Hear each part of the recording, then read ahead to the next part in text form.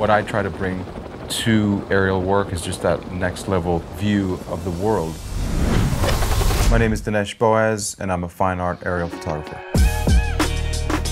I've always had cameras over the years, and I started really getting more serious the past 4.5 years. I was lucky enough to take a trip over New York City in a helicopter, and from there I just really got hooked.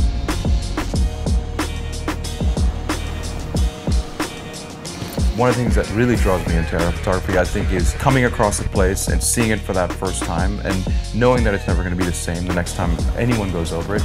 But I think it's very unique. Unlike traditional landscape photography, there's other moving elements to it. And so I can get very unique stories from places that have been traveled to a million times.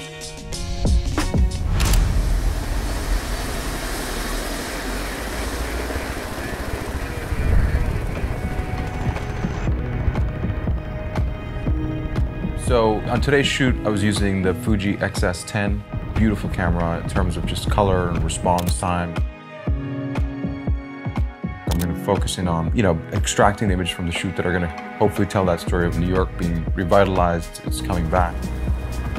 Today's shoot really covered everything from that view over Central Park to going around Manhattan on the west side, covering some parts of Hudson Yards, and then getting down to lower Manhattan.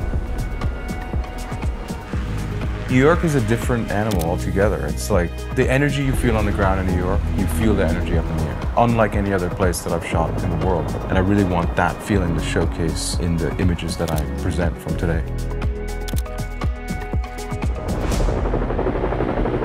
What I really love about the X-S10 is being able to kind of flip through the modes so quickly, and the ergonomics is so light.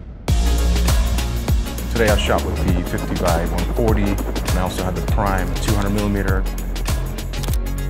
I got really great detail of the building. I love the stabilization on the camera, so the images are so crisp. What I like about the simulations that Fuji has is that it doesn't take away from the work that you're doing. In today's shoot, we used the Velvia simulation, which I think just adds a different kind of saturation and tone that I'm not able to get in any kind of editing app. It's the kind of camera that you don't realize how much power you have with such a small body. Never thought about the weight of the camera and never thought it was either too small or too big. I think it just felt great in terms of the workflow of my shoot. I think for me, it's a seamless transition. I'd sort of pick up the camera and start shooting. Very little to think about in terms of what I need to figure out.